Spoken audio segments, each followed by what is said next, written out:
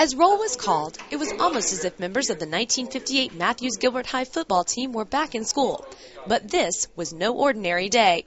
50 years ago, the all-African-American school went undefeated in the state and brought home the Florida Interscholastic Athletic Association's Black School Championship. But it wasn't until today that they were finally recognized for their achievement. It was just elating for us to go down there with the conditions we was under, living in people's homes, and come out and win a championship ball game like that. And here we are 50 years later celebrating.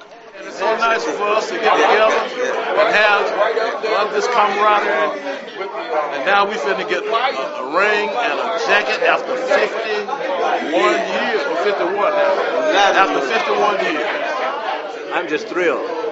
I mean, exhilarating. Oh, yeah. God knows I'm exhilarated. I'm happy. I'm excited.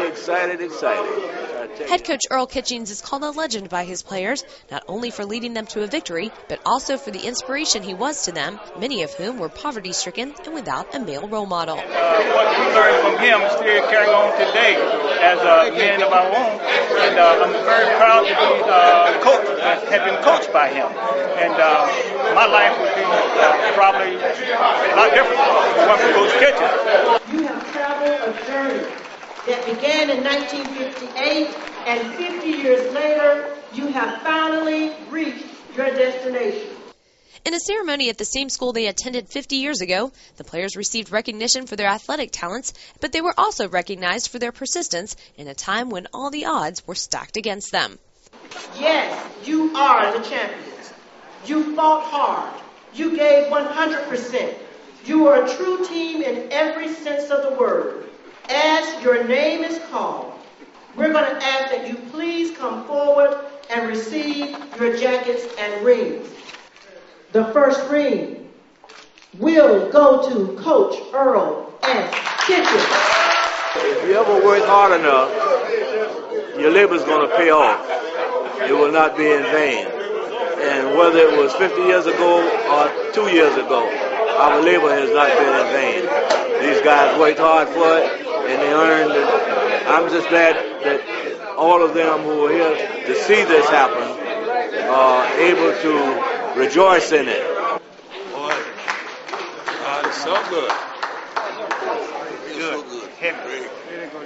Heavy just like I am. Very good. Jacket, ring, and all. I would say, finally. But the day was not just for the former players of Matthews Gilbert. The old and new came together during the ceremony to show how lessons learned can lead to a brighter future. They let nothing deter them. They represented Jacksonville. They represented the school, and they represented us. That's what community is about, is passing along great stories and creating those stories that inevitably lead to the inspiration of young people. Well, it's another milestone, another historic moment for these guys and for Jacksonville and for kids who are going to school here at Gilbert, to let them know that they are somebody. And the most important part for me was transferring that torch between the 2008 football team and the 1958 football team. You think those kids will take it back? I really do. The 1958 Matthews Gilbert High School Championship football team will be further honored in Tallahassee this spring by Senator Tony Hill, who grew up just steps from the school and played a critical role in making the day happen. We're in a position to make a difference. And whatever wrongs that were done, we're going to right those wrongs. As a state senator, I'm going to make sure that, and I'm going to continue to do it. For more on this story, check out Topher Sanders' article in Saturday's Florida Times-Union. For Jacksonville.com, I'm Amanda Warford. We still call it Panther football. Absolutely. Want to go way back? The old fight song when we was on the bus. Hardy, ho! Ho! We gonna beat them devils and send them home.